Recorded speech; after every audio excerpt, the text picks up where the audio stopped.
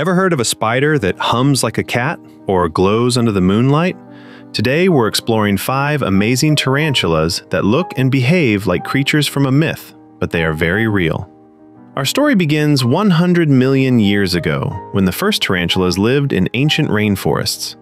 They were masters of waiting, hiding, and attacking at the perfect moment.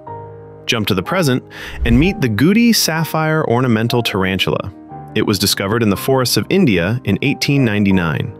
Its bright blue body shines like a jewel, and for many years, scientists even thought it had gone extinct. Next is the Pink Toe Tarantula from South America. This spider doesn't just walk, it jumps from tree to tree like an acrobat, using its pink toes for grip. Then we have the Chilean Rose Hair tarantula, found in the Atacama Desert.